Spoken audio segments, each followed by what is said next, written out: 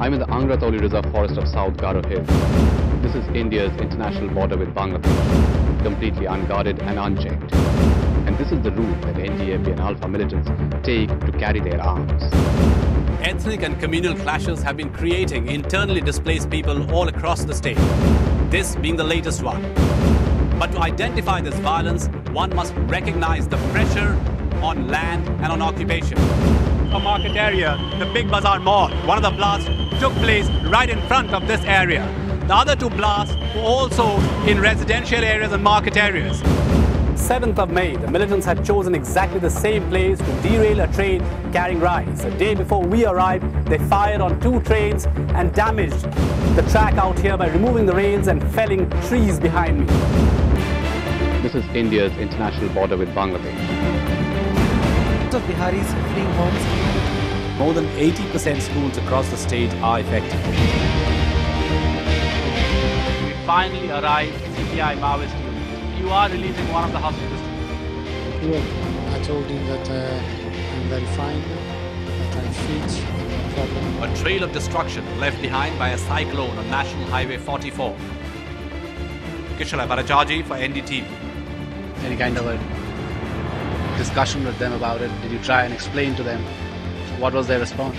Some kind of discussion, but I don't like to get into politics because I know that political men are, I say, intoxicated by politics. Looking forward to making the call home. I think the call that he was waiting for hours, actually, not just days. I mean, probably he's counted it in minutes. You know, when I was growing up, I grew up in the 70s and 80s. It was a time of very critical political and social upheavals, not only in the Indian subcontinent, but also in the rest of the world. If you ever think of that decade, in 1962, we had the Chinese War in which India lost. In 1965, India went to war with Pakistan, won it. From 1967 to 1971, a small little peasant uprising in a remote tea garden in eastern India called Naxal Bari spread the Red Star over India and the effect that we are experiencing even today. In 1971, India again went to war with Pakistan to liberate Bangladesh. Millions and millions of refugees poured into India. And in 1975, India sank into its worst, darkest period, the emergency. That is the time that, or just after that, that I was growing up, when pictures had a very important part in our lives. The governments and the military dictators were saying something else, and the pictures were showing us something else. You remember the Vietnam War was raging.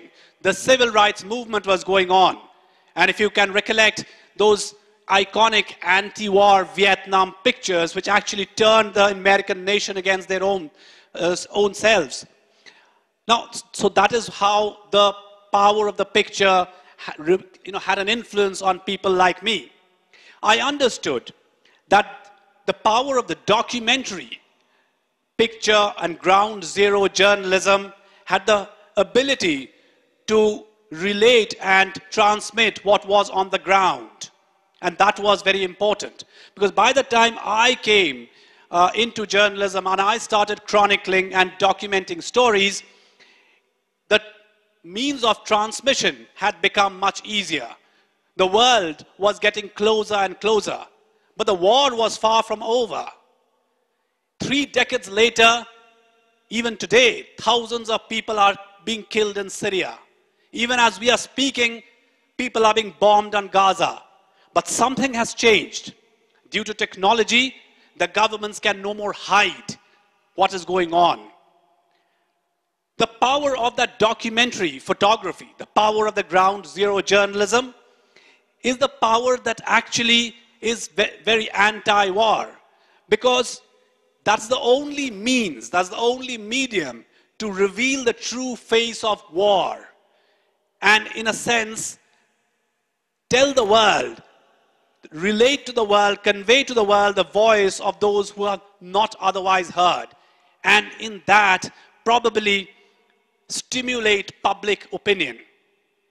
To that effect, I was doing my work. We were going to the edges, places where otherwise you wouldn't go, to bring back stories of suffering, to bring back stories of grief, inconsolable grief. I want to take you on a visual journey of some very disturbing images. One of the most enduring images of my more than 20 years of covering conflict is this man holding an office bag, his shirt soaked in blood. I was standing next to him. Moments before this picture was clicked, 40 people died around him. Dismembered limbs, people were crying, screaming. 200 people injured. The look on his face is completely numbed. He's stunned by the fact that he's still alive. Now, what you see, or what I see on the ground out here is immediate. What I experience is unmitigated pain, misery, grief, insanity. You don't see that. You see the picture only on a newspaper page. You see images of a video on a television screen, which are mostly edited or censored. But what is seen on the ground is far more immediate. There are more images which I will not explain, but these are images, terrible images of human misery. And my job wasn't a pleasant job. My job was to cover conflict. When you cover conflict, you have a lot of anger in you. Because I don't know how many of you, though you all are from Manipur and your experience are completely different from the experience of the rest of the country, but have you ever seen a mother sitting in front of children, her face being blown up by a burst of fire? It happened a month ago in our region. Have you ever seen rows of children and women being slaughtered, hacked into pieces? Have you ever seen what white phosphorus does to a face of a child? Have you ever seen a mother pick up cut pieces of a child into her hand, running across the street? I wish each of you out here and everybody else had an opportunity to see this. Because if you had seen this, you would know that nothing in this world is worth letting things go out of control so that we start killing people in this manner. While I was, and many of my tribe, was out covering these stories, capturing these images, bringing home the stories of death, destruction, desolation, displacement, we unconsciously had stepped on a very slippery stone, which is why I'm here today. The theme of the talk today is how I have failed can you move the pictures? In an effort to bring you images and stories for which I am supposed to be doing, I realized that I was stepping on a very, very dangerous stone. And that's a stone which leads us into an abyss. The stone is the danger of a single story. The nature of the beast is such that in my profession, I go only to cover conflict. I go only to cover when people are in emergency. I go only to cover when roads are on fire. I go to cover when people have lost their homes, when people have lost their children. when mothers have lost their sons, when in front of a festival in your town out here, a rickshaw puller gets blown up. These are the images I am supposed to be covering, and I covered to the best of my ability. But what I failed was to not cover Reuben crafting indigenous equipment from his oral literature and playing music. What I didn't cover was Santi's ability to beat the world from abject poverty. I did not cover those stories because I wanted to cover those stories. And that is the danger of the single story. What the impact of the single story is that it dispossesses you. It strips you of dignity. What happens is that you, people sitting out here, are seen as people who are xenophobic, who are militant, who are aggressive. So when you travel outside, people look and hear your stories with distrust, with suspicion. And people like me have largely contributed to that. And we need to set our record straight. How do we do that? And that is when I was confronted with the difficulty, with the challenge of representing people without the stereotypical images. Over a period of 20 years, over a period of 25, 30 years, if a region is represented only through images of violence, then the only image stereotype that is formed of this across the country, if not beyond that, would be violent. It's important to report this. It is extremely important. It's urgent to report this. It's important for me to be able to grab these images so that I can shake the collective conscience of people, to grab your attention, to make you stand up, sit up, and protest. But while doing that, we cannot forget the other stories. And that is when I thought of writing this book. And in this book, I tried to weave together fragmentary expressions of people, their stories of their suffering, stories of their struggles, stories of how they fell in love, stories of food, stories of music, stories of marriages between curfew relaxation hours, stories of funerals.